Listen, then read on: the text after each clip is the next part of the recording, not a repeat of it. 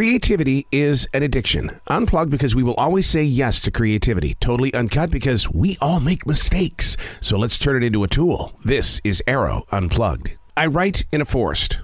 I go into this collection of trees to do nothing but listen. What started at the Billy Graham Library in 2015 here in Charlotte, North Carolina, has evolved into a lifelong commitment and journey. Something is always moving through each and every one of us. It's our calling. These aren't my words. These are the lyrics from Billy's Forest. Chapter number 342, November 12th, 2022. Looking at the colorful leaves on top of the house. They look like a large group of bungee jumpers waiting for the next moment to just make another leap. I do wonder if their initial leap of faith was interrupted by the house. We've all been there before. We plan for the big jump. Anxiety levels are super high. We hope for the absolute best, make the big jump, and what do? We fall onto the roof of a house. Now we have to wait for the next great opportunity.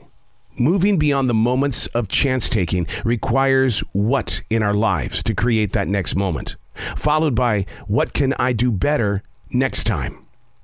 Let's look at the situation. First, the leaf leaving the tree wasn't its decision. Come on, it's fall time. Like a big business, we see it all the time. Employees, it doesn't matter how great you are, how green you were on that tree. When it's time to cut off, they do. No questions asked.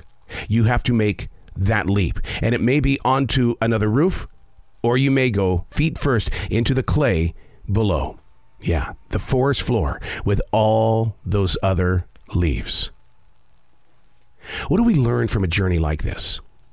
We've all heard of that leap of faith. I did so in 2016 when I said I was done with terrestrial radio. I'm going to go do this thing called streaming, and I'm going to learn everything about streaming. I'm taking a leap of faith. That meant that I wasn't going to have a salary anymore, that I was going to have to build my own bridges and build my own business in order to do that.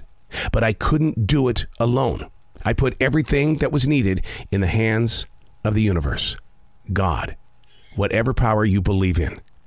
When things change instantly in your life, and they're doing it again because businesses here in 2023 are cutting back, and you're left out there in the world with fewer jobs available. Put it in the hands of the higher power. The leaves are falling to the forest floor. A lot of people like to rake them up and throw them away, when in fact those leaves offer comfort to the trees. They offer shelter to a lot of insects. They provide something. The journey isn't over. When you take that leap of faith, it doesn't mean you're done. It's part of your continuation. Now it requires your energy to make it work, but don't do it alone. I'm Arroe. These aren't my words. These are the lyrics from Billy's Forest.